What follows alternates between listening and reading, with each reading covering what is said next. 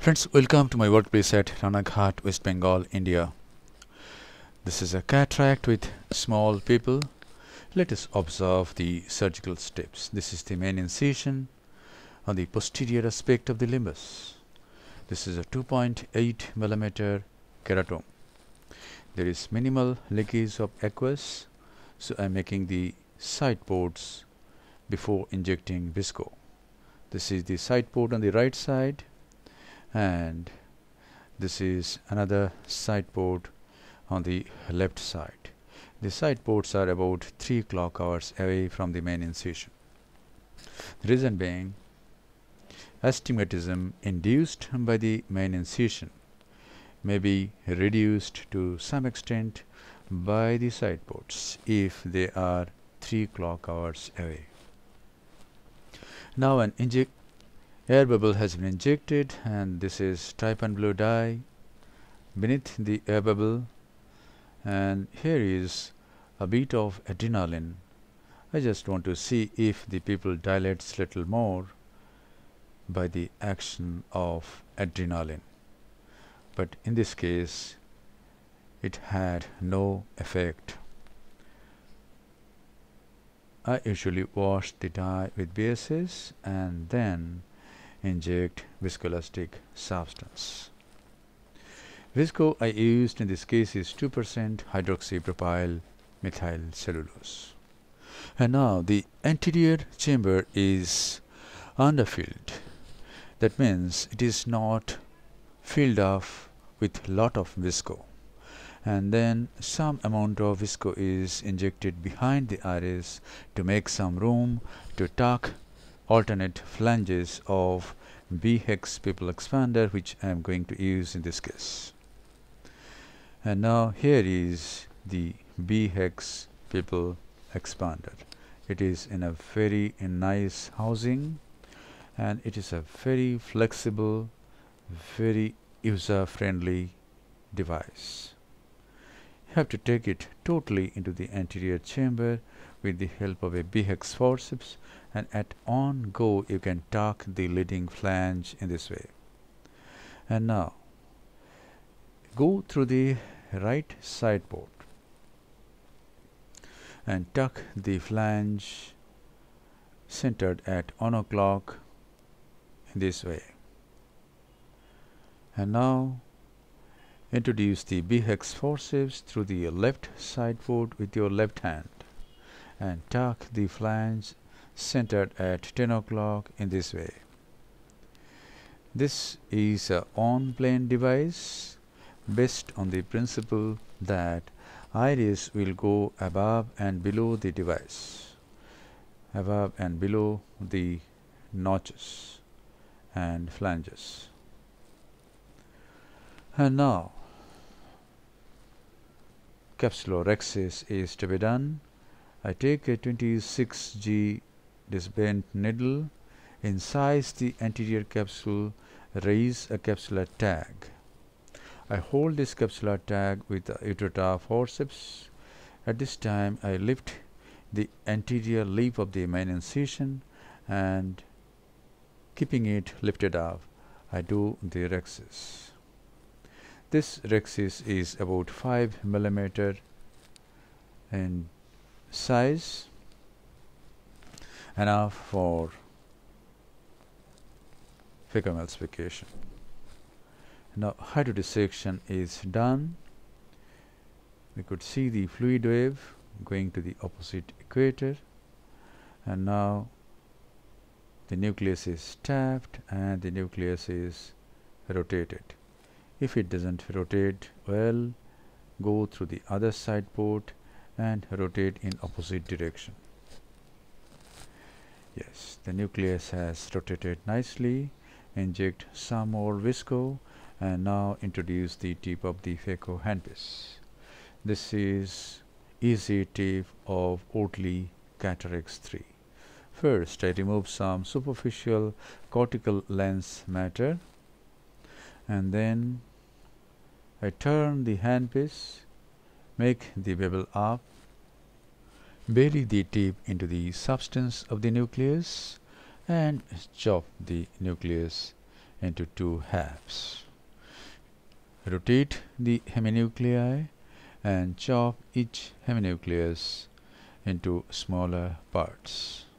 Now I tilt the nuclear fragments and emulsify the fragments with ultrasonic energy. If you tilt it, chance of posterior capsular catch is very minimal. Now the other heminucleus is not rotating well. So what I do is I come out, inject some visco, and then take two instruments, one Sensky hook and another chopper, and now I try to rotate this, but it didn't rotate very nicely. So I just leave it here. I have to do something to emulsify this nuclear fragment. So I go again into the anterior chamber after injecting a bit of visco, and then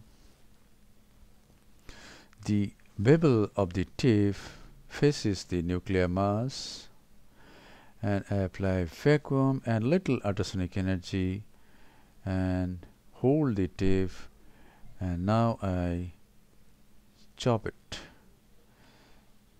at the anterior capsular plane, and then each fragment is emulsified and removed. Phaco power used in this case is 60%, flow rate 45, and vacuum 450 millimeter of mercury. So this is the last bit of nucleus, and it is being emulsified at this moment.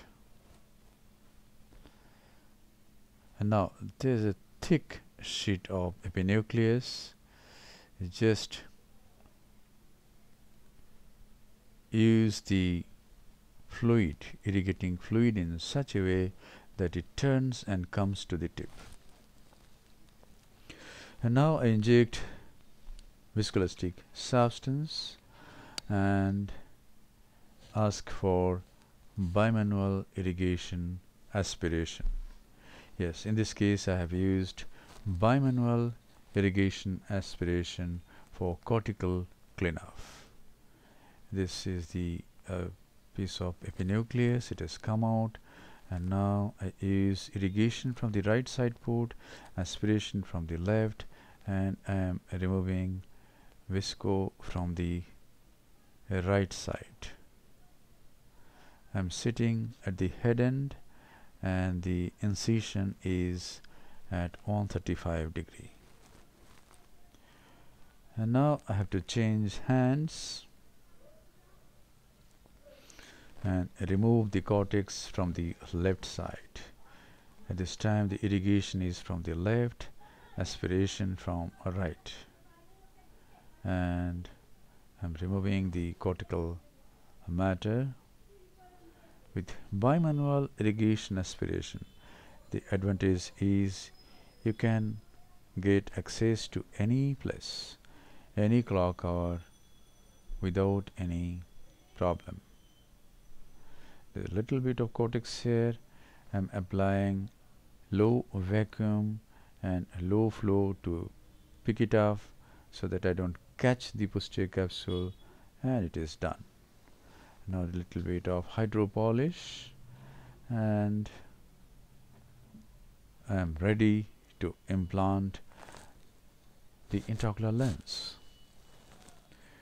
And now visco, again 2% SPMC, is injected into the anterior chamber, and then in this case a hydrophilic acrylic intraocular lens is injected into the capsular bag.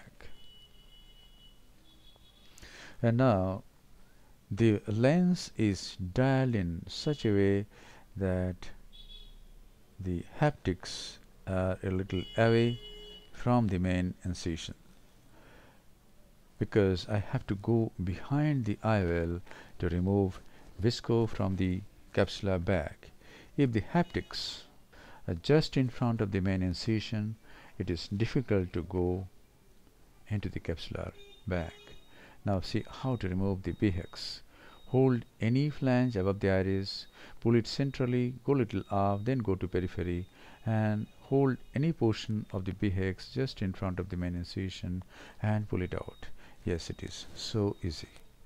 Removal of B-HEX pupil expander is very easy, much easier than Maillevin ring or Gupta's ring or any other pupil expansion device. You just have to hold it and pull it out. No need of any injector system. And now I am removing the viscoelastic substance. You can see that there is no sphincter damage. Pupil is round. So I am removing visco from posterior chamber at this moment. And now I am trying to go behind the eye well. Yes, I am behind the eye well. I am irrigating BSS in the capsular bag, and now again in front of the eye well. So in this way I irrigate BSS in the anterior chamber, in the capsular bag, in the posterior chamber, and thoroughly remove the viscoelastic substance. Now I take the irrigating probe of bimanual IA. Yes, most of the visco has come out, but still some visco is still there. So I use the irrigating probe, irrigate the anterior chamber, posterior chamber, and then try to go again anterior chamber and posterior chamber. And now I try to go behind the eye well. Yes. Irrigate the capsular bag and then use irrigation and aspiration together to remove all the visco. If you just spend this much time for removal of visco, your patient will be very happy. There will be no rise of intraocular pressure which is induced by visco, that is 2% hydroxypropyl methyl cellulose, or viscode from Alcon, which is a combination of sodium hyaluronate and chondroitin sulfate. Now the side ports are closed by corneal stromal hydration on either side of these stab wounds. And then a final lavage of the anterior chamber is done. At this time, a gentle stream of BSS is directed towards the corneal endothelium and all the visco is removed. And now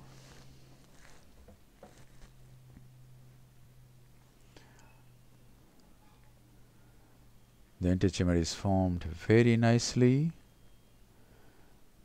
Care is taken that the intraocular pressure remains on the higher side at the conclusion of surgery, and there is no leakage of aqueous, or in this case BSS, from the anterior chamber. And then I conclude the case. Thank you very much for your attention. Hope this video will help you in developing your surgical skills. Be a great surgeon and serve your patients with love, respect, compassion, and great surgical competence.